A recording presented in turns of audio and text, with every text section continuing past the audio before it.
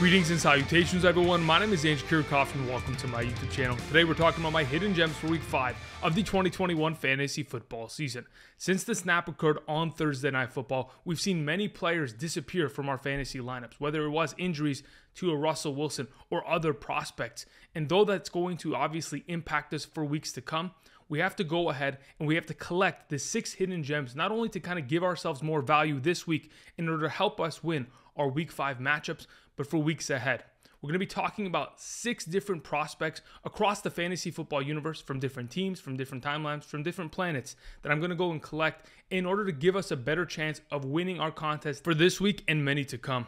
We're going to be doing this with the help of Underdog Fantasy, a superhero in their own right, in order to help us complete the fantasy football gauntlet and bring back our stud rosters. Now, before we begin today's video and talk about the various fantasy prospects, I, of course, want to thank you guys for the incredible support. If you guys have not yet already, subscribe to the channel, click the like button. Of course, we're going to be making fantasy football content for the entirety of the 2021 fantasy football season. On top of that, if you guys haven't yet already, check out Underdog Fantasy. It's another way to play fantasy football, whether it's their weekly contest or their pick'ems. Fantasy football has never been more exciting than with Underdog Fantasy. For those of you who are playing the marathon of a redraft league and just want to go ahead and play different contests throughout the week, whether it is on a Monday, a Thursday, or Sunday morning, like the London game, or perhaps the various pick'ems that you can go ahead and do, which we're going to do at the end of today's video, making a couple pick'em slips and giving you guys my thought process and opinions and the statistics that justify the reasonings as to why I'm going after specific players.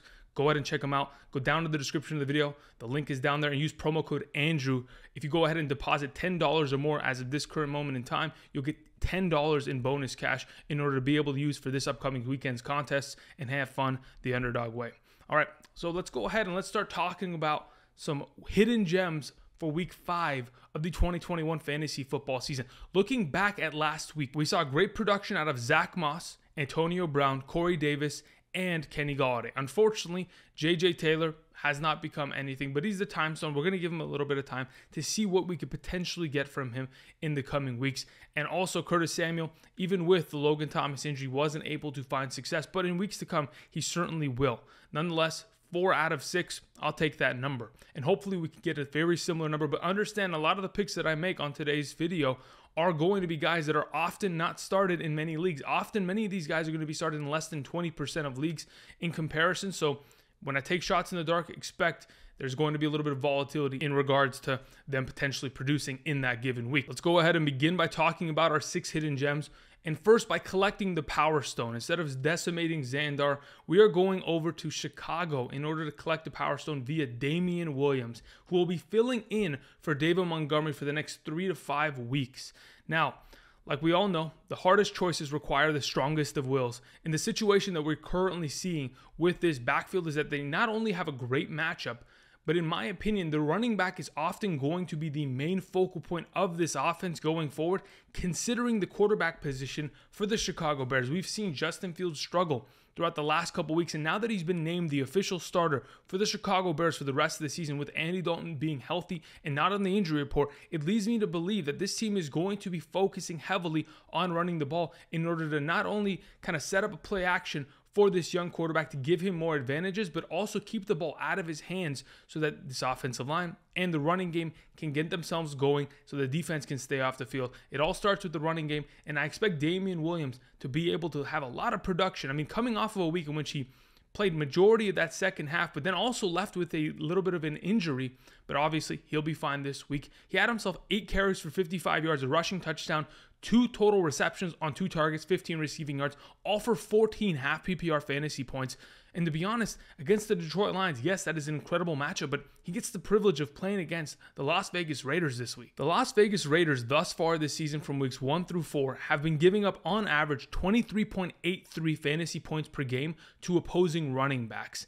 I mean, that statistic alone should give you a little bit more confidence in the potential of a Damien Williams-esque running back. On top of that, in terms of the total touchdowns that they've given up to opposing running backs, 6 in the National Football League in the first 4 weeks of the season, whether that is 4 on the ground and 2 through the air. That gives us more confidence because we know Damien Williams is not only just a guy that is going to run the ball consistently, but he's also going to get a lot of utilization in the passing game, especially with a young quarterback that needs to dump off the ball when they're not really using the tight end position much, with Jimmy Graham, rarely playing. Cole Kmet only getting 1 reception for 6 yards last week. I think this is going to be a heavily utilized position, which they're dumping it off to Damien Williams and getting him out in the flat and or on screen passes. I mean, you go back to week 1, even with David Montgomery in the lineup against the Rams, we saw Damien Williams get himself 5 targets, 4 receptions, 28 yards. Obviously got a little bit of a sprinkle last week, but without David Montgomery in this lineup going forward, there's going to be a lot more utilization of a Damien Williams-esque running back. Now, the question remains, what could we potentially see from Damien Williams going into this week and weeks ahead?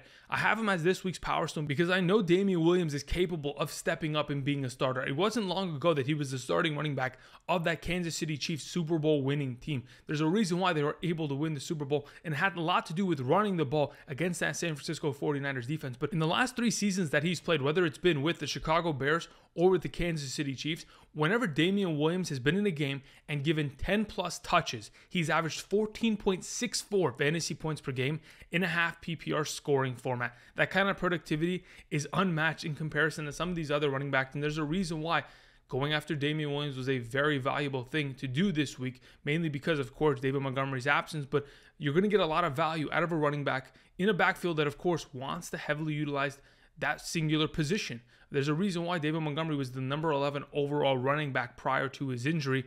It mainly has to do with the fact that the Chicago Bears want to run the ball, and they find a lot of success in doing so. I think Damien Williams is on the right track for success, and that is why he is our Power Stone.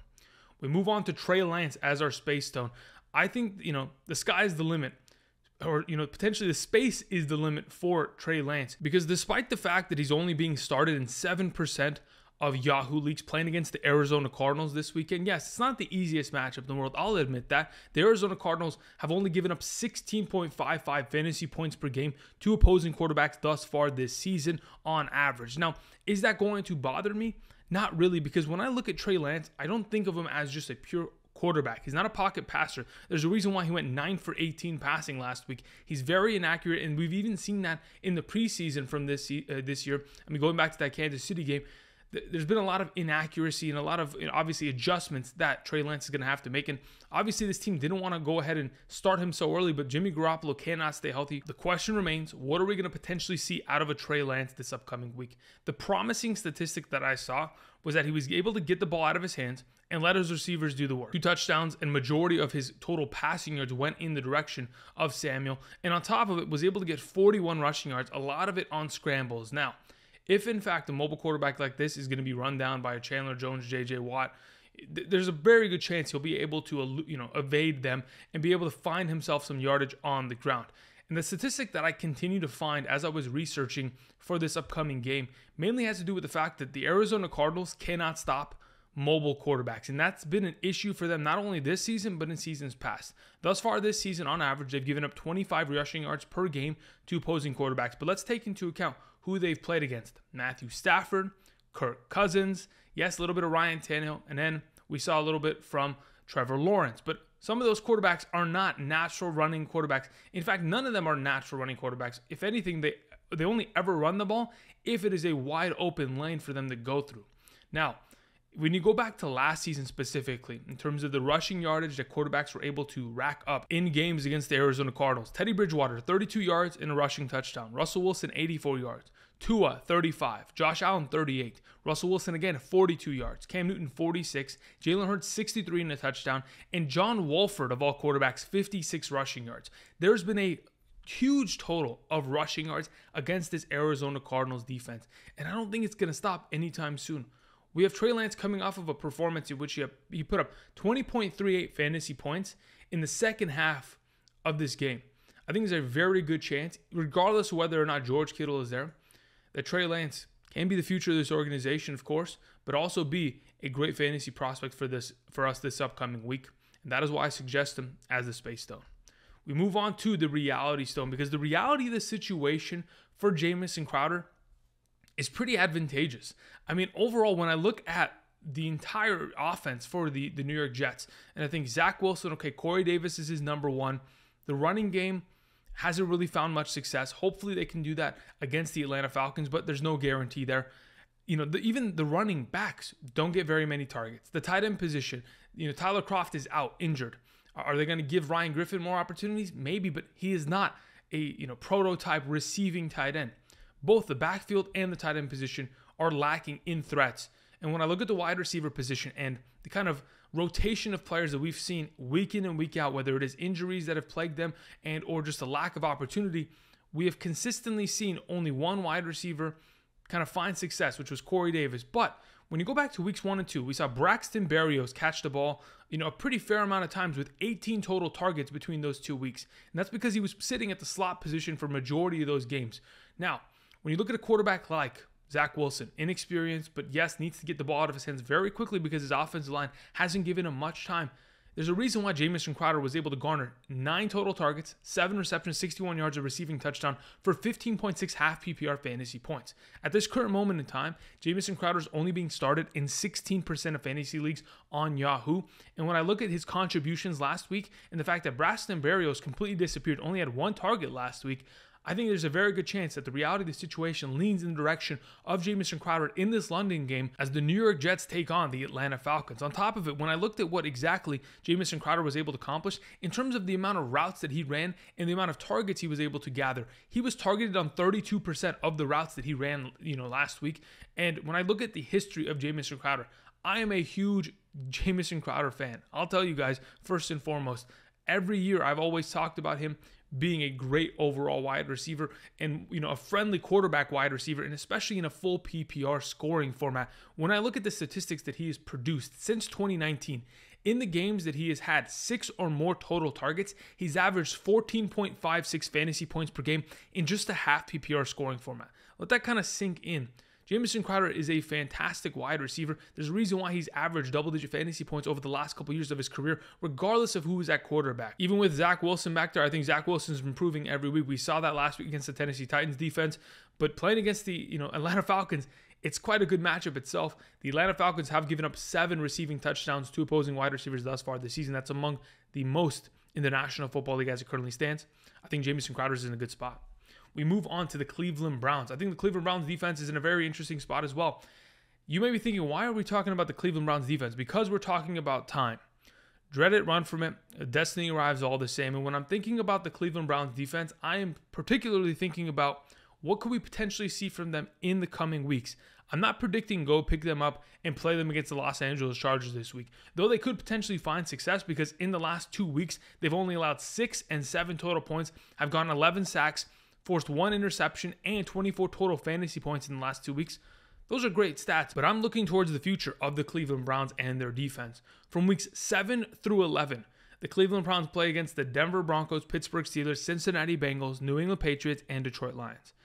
As they're currently only being rostered in 65% of leagues, I think this is a great opportunity to not only go pick up the Cleveland Browns defense if you are in need of a defense in those given weeks, but find a lot of success because they don't have a bye week until late in the season. In fact, I think it's week 13 that they have a bye. You can go ahead, potentially pick up this defense and let them run free on a lot of these offenses that aren't able to block their front seven, as of course guys like Myles Garrett over here are producing very well. Ultimately, I think this is a good spot. I think the Cleveland Browns defense is one that you should be picking up, potentially stashing for weeks to come. We move on to Kadarius Toney in the Soulstone. Kadarius Toney is in a very good position, very similar to Kenny Golladay last week. Kenny Golladay was last week's Soulstone, and once again, the New York Giants made a sacrifice. What did it cost? Everything. And ultimately, Sterling Shepard and Darius Slayton will be missing their second consecutive games with their hamstring injuries, which, could even land them more weeks on the out list. Now, if that's going to be the case, Kadarius Toney has himself another opportunity of putting up great numbers. He's coming off a week in which he had 9 targets, 6 receptions, 78 yards, had 1 rushing attempt, and then he got himself 1 yard there. But at least he was given the opportunity for 10.9 half PPR fantasy points. Though this week, he's only being started in 4% of leagues, I throw out the possibility of even picking him up and throwing him on your bench. You don't even have to start him because there is a lot of potential to be had from Kadarius Toney in weeks to come. But this week specifically, playing against the Dallas Cowboys, I think there's a lot of potential. On the 35 routes that he ran last week, he was targeted 9 total times. At 25.7% of the time, he was targeted. That's a great number, especially in an offense that was throwing the ball as much as they did with, Daniel Jones throwing for 400 yards last week. On top of that, when we look at this offense and how they've been able to produce against the Dallas Cowboys in the past, I'm not really too worried about what we've seen in the past. I'm looking at what this, specific Dallas Cowboys defense presents to us today. As of the last couple weeks, the slot corner of the Dallas Cowboys hasn't been a great overall member of that defense. I'm not, I wouldn't be surprised if he gets cut in the coming days. It's a joke about Jalen Smith, but regardless, the whole point I'm trying to make is let's look at exactly what slot wide receivers have done to this Dallas Cowboys defense, the amount of damage they've imposed. Week 1, Chris Godwin, 9 catches, 105 yards and a touchdown. Week 2, Keenan Allen, 4 catches and 108 yards. With both these wide receivers having incredible games, they both played more than 65% of their snaps in those respective games from the slot position. And when we look at what Kadarius Toney has done in the last 2 weeks, 60%, and in the week before, 85% of his snaps from the slot position, there is a lot of potential for a wide receiver like this in an offense that, of course, doesn't have premier targets. Yes, Kenny Galladay is going to get his, Saquon will get his, but outside of those two, there's no guarantee for Evan Ingram to do anything. This could be a number 3 overall target in this offense, maybe even number 2, respectively, in this upcoming week, in a matchup in which they probably won't be leading for majority of this game and will be passing and giving Kadarius Toney a lot of opportunity. Let's not forget, Toney was a first-round pick this last year, and though that doesn't mean much, I think there's a lot of talent here, and if they go ahead and utilize him properly, he could find a lot of success as this week's Soulstone. We move on to our final hidden gem for this week, and we talk about Hunter Renfrow as the Mind Stone. Cursed with knowledge, I know Hunter Renfrow is going to find a lot of success this week because from what we've seen thus far this season and what the Chicago Bears have allowed to slot wide receivers, I mean, there's kind of a theme today. We're going with the slot wide receiver position, whether it was Kadarius Toney or Jamison Crowder of the past. We look at Hunter Renfrow, who is only currently being started in 17% of Yahoo leagues, and look at his production in the last 4 games. 10 points, 8.2 points, 16.2 points, 13.5 in a half PPR scoring format. In terms of targets, 9, 7, 8, and 6. Overall, those are great numbers. And when we look at what the Chicago Bears have allowed to opposing slot corners, Cooper Kupp week 1, 7 catches, 108 yards and a touchdown. Tyler Boyd in week 2, 7 catches, 73 yards. And then just this last week against the Detroit Lions, when I was watching that game, if Jared Goff could have been a more accurate quarterback, I think Khalif Raymond scores 3 touchdowns in this game. But instead, in the slot position where he predominantly played this game, he was able to accumulate 3 receptions, 46 yards, and 2 receiving touchdowns. And even in the couple sprinkles that we saw Amon-Ra St. Brown play in the slot position, he was able to find a lot of success against this Chicago Bears defense. I think when we look at the past of the Chicago Bears, yes, in week 3, they weren't able to get decimated by a slot wide receiver, mainly because Jarvis Landry was out in that game. So I think Hunter Renfrow is on the right track. He's, of course, playing extremely well and catching the eye of Derek Carr, their quarterback. I think this upcoming week, cursed with knowledge, I believe Hunter Renfrow is an incredible overall fantasy prospect and our Mind Stone. Now that we've covered our 6 hidden gems with the help of Underdog Fantasy, we're going to travel to Underdog Fantasy throughout the universe in order to find a couple pick'em slips that can help us lead to our overall success this upcoming weekend. Whether it is trailing or fading, be responsible, but let's go ahead and give you guys my perspective and opinion in regards to who I think is going to be balling out and capping some of these overs, or who potentially is going to be under their overall productivity. Let's go ahead and check that out right now. Now that we've traveled here to UnderdogFantasy.com, I want to give you some more perspective of how to play the pick'ems games and how to make a pick'em slip. So for example, you could put up however many dollars you'd like, but depending on how many over-unders you get correct, it will potentially multiply your money by that amount. So let's say, for example, we want to put together a hidden gems team. Let's talk about Jamison Crowder, of course, producing well. Let's go down and let's talk about guys like perhaps Damien Williams and Hunter Renfrow, both guys that I think have promising weeks this week. Let's take Hunter Renfrow over 4.5 receptions. We'll talk about Damien Williams over 84 total yards, whether it is rushing or receiving. If you go ahead, putting down $5, the payout would be 36 times your overall money if all 3 of these players succeed on their overs. 84.5 total yards for Damien Williams, 5 receptions for Renfrow, and 55 receiving yards from Jamison Crowder. We'll lock that in, and it's submitted. Done. That's how you basically do it. Now, let's talk about other players that I specifically like. I'm going top to bottom and talking about just about all the prospects that I particularly like going into this upcoming weekend's matchups. Now, similar to last week, I love Corey Davis. I think the number that he's currently sitting at, 61 total yards, I think that's a great overplay ultimately. If you're just trying to play a Sunday morning game, you can make a Sunday morning, potential slate in which you can very easily put it, something like this, where you take Corey Davis and his over on receiving yards, Cordero Patterson, who obviously has surpassed, if we just go ahead and look at it, he surpassed 75 receiving and rushing yards combined in the last 2 weeks, which of course perhaps will be inflated this week because of the absence of a Corey Davis, or perhaps playing a Mike Davis this week in a matchup in which, of course, we've seen the New York Jets week in and week out give up a bunch of points and yards to opposing running backs thus far this season. We've seen multiple running backs run for over 100 on them and find a lot of success in doing so. So again, Mike Davis, who's typically being given like 10 to 12 carries per game, could end up finding himself, if he's going ahead and running the ball for 4 yards per carry, in the money.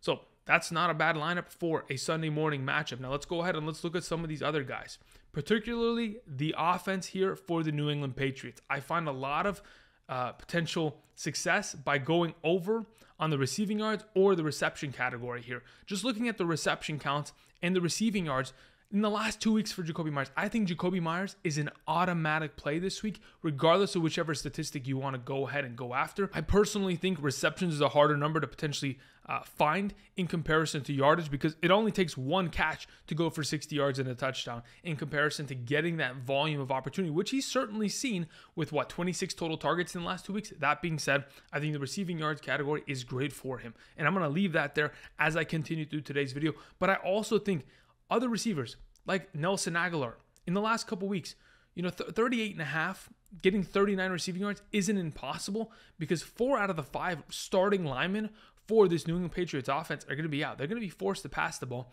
Not a bad option for some of these receiving options for the New England Patriots, just putting it out there. Another guy that I think is an automatic play this week, and again, be responsible, though I am thinking these are going to be automatics, may not end up being the case. It's going to be Leonard Fournette, going over 62 rushing yards. Thus far this season, the Miami Dolphins have been one of the worst, if not the worst team against opposing running backs, in terms of yardage that they've given up. Oh my God, it doesn't stop. They got rained on last week by, of course, Jonathan Taylor, going for over 100 rushing yards. The week prior, Peyton Barber over 100 rushing yards. A lot of teams have succeeded. Week 1, Damien Harris over 100 rushing yards against this defense. Leonard Fournette should find automatic success here with a pretty good total. Now, in terms of the other receiving targets in this game, I really do like Mike Gesicki over 40.5. But for this specific circumstance, when we put, kind of build this team, I'm going to go for the guys that I'm most confident in. So we're going to keep moving. I think Jalen Hurts, in terms of total yardage counts, those are great numbers. I think Sam Darnold for over 269.5 passing yards. I think that is a very good possibility. But what I will tell you, when I look at a lot of these receiving options, I am not very keen on any longer playing receivers that need to produce more than 90 receiving yards, whether it is a Tyreek Hill or a DJ Moore, a Travis Kelce. I think it's very, very sketchy to go ahead and try to buy in on something like that. But a wide receiver that may be kind of given a little bit of slack because he's missed the last couple weeks with an injury, and perhaps we could take advantage of it, in my opinion, is going to be AJ Brown. AJ Brown, he only needs 68 total receiving yards, which in my opinion can be easily done with 3 receptions. His average depth of target is pretty high amongst all wide receivers. He is a deep threat and consistently finds a lot of production, especially when he plays against the Jacksonville Jaguars, which isn't one of the best overall secondaries in the National Football League. Could absolutely be taken advantage of. I think AJ Brown is in a very advantageous spot this upcoming week, along with some of these other players. I think there's a very good chance that Ryan Tannehill can surpass 19.5 total completions and 243 passing yards, but it's just a matter of whether or not this game is an exciting one or is Derrick Henry running the ball for majority of the game. Now, speaking of Derrick Henry, look at his rushing totals as of late. 182, 113, 157. Do we think Derrick Henry can surpass 116 yards? Yes, I do think so, but it is this is a coin toss at this point, right? Yes, there's one of 2 options, over or under, but I think he could get up to 115 yards and just stop. And that's what I'm worried about. But nonetheless, I think James Robinson, with rushing and receiving, is another one of these good options, along with Laviska Shenault in his total yardage. I look at the Pittsburgh Steelers game. Without Deontay Johnson here, I have very little interest in getting in on this. In terms of the Vikings game, The Detroit Lions are one of the worst secondaries in the National Football League based on grades by Pro Football Focus. And on top of it, in terms of production that they've allowed to opposing wide receivers, it is very possible that Adam Thielen can surpass that 6 reception range, but that's the max amount of receptions he has had this season. I could very easily see Adam Thielen end the game with 4 catches for 40 yards and 2 touchdowns and just, finish it in that kind of a manner in comparison to, of course, balling out. Dalvin Cook may not even play this week. I don't know exactly how that's going to work. If you take the under, you might be able to just cash in there really quickly. In terms of some of this other production, again, I'm not going to go for any receivers over the 90 yards. I'm looking for guys that are relatively kind of sleepers and being undervalued in their overall production. We talked about it earlier. Renfrow is not a bad option. Josh Jacobs over 55 rushing yards is a very good possibility. But let's look at some of these other guys. In all honesty, when I look at Baker Mayfield's total, he's dealing with an injury. I could potentially even go under on this passing yardage total. The rushing yards, that's another one of these coin tosses. But Kareem Hunt, Nick Chubb, over those yardage counts, I don't mind it in any sort of capacity. I like the idea of Mike Williams and Keenan Allen surpassing, and maybe even Jared Cook surpassing their receiving totals. It's kind of hard to see Austin Eckler total 95 yards, but I mean, if he's able to do 30 on the ground, 60 through the air, could very easily do that, and it's always a possibility of him doing so. Zeke has been crushing his totals in the last couple weeks. That's something that we could potentially buy in on. But let's go ahead and roll down here. I want to check out some of these lower matchups, something like perhaps the Monday night game. Is there anything here that I'm interested in? Marquise Brown, 56.5 yards. All he has to do is surpass 57 yards. I mean, literally needs to just catch one ball. I'll take the over there. All right, so now that we've kind of looked this over, Patrick Mahomes, 16.5 rushing yards. This is a possibility, but I like the passing yards far more, considering it's probably going to be a shootout. As long as the weather is, contained, I think that's a very good number to potentially go after as well. But ultimately, let's go ahead. Let's scroll back to the top. I like this specific pick'em slip that I've put together here.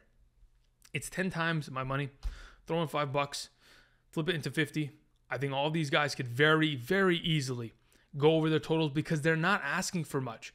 62.5 yards is very containable for Jacoby Myers, considering he has done it twice already in the last 2 weeks with 26 total targets, getting a lot of receptions. Leonard Fournette's coming off of a week in which he had 91 rushing yards, and then 2 weeks back against the Atlanta Falcons, 52.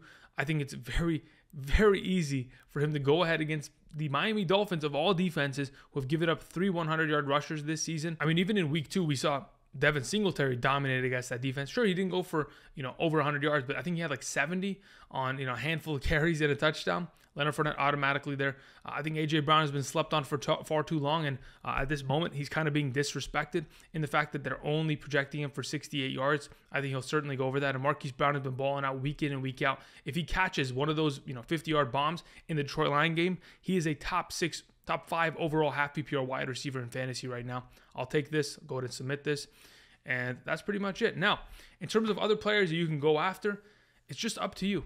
What do you feel like is going to be the overs? What are players that you potentially want to go ahead and just believe in this upcoming weekend? What games are you going to be watching? That's the entire impetus and the entire reason as to why I play this and why it's extremely fun, because it gives more value to games, even though I may not be having anybody in this contest. But if it's a local game that's being played on my television, why not go ahead, watch it, and potentially get a little bit of excitement out of it than more than usual in comparison to, of course, fantasy, where you're struggling on a weekly basis trying to put together a lineup, and then after you put it in, after the first 5 minutes of the game, you're already projected to lose by 20. Why not give yourself another opportunity to have fun this weekend via fantasy? That's on Underdog. Thank you, everybody, for watching. I appreciate you guys spending your time here today. Those are our hidden gems. Let's go ahead and review them one last time. Once again, to review, these are our 6 hidden gems for Week 5 of the 2021 fantasy football season. Thank you, everybody, for watching. Tomorrow, 8 a.m. to 10 a.m. Pacific Standard Time, I'll be live streaming Kickoff with Kirikov, helping you guys set your lineups. So if you have any questions, be sure to drop by. Fantasy Gauntlet's been complete. The Pick'em slips have been complete.